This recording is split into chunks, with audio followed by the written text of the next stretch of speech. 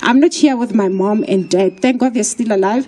I'm standing here by myself because I took whatever that they gave me, what they taught me, what my teachers taught me when I was still at school, and I ran with it. They said to me, go and explore the world, and I did. And here I am. I'm a female pilot, and I thank God for that.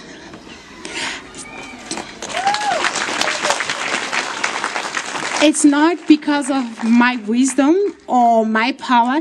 It's because of the power of the Lord, and He had a purpose. So I believe and trust that God has a purpose with each and everyone's life. In aviation, we have both airplanes and helicopters. Airplanes are the one with the fixed wing. They call them fixed wing because the wings are fixed on the body of the helicopter of the airplane. Sorry, and then choppers because of the blades. Can you see the blades at the back?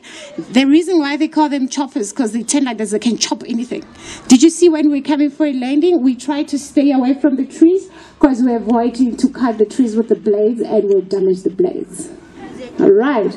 Yes. And for licenses, we have different licenses.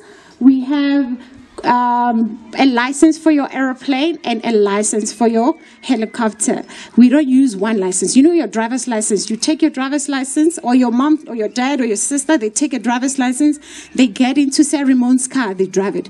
They get into Mom and Amanda's car, they drive it. They get into Tisha Line's car, they drive it. Not in the aviation industry.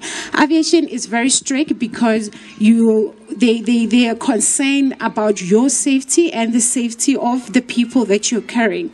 So you know that airplanes a lot, they transport people around.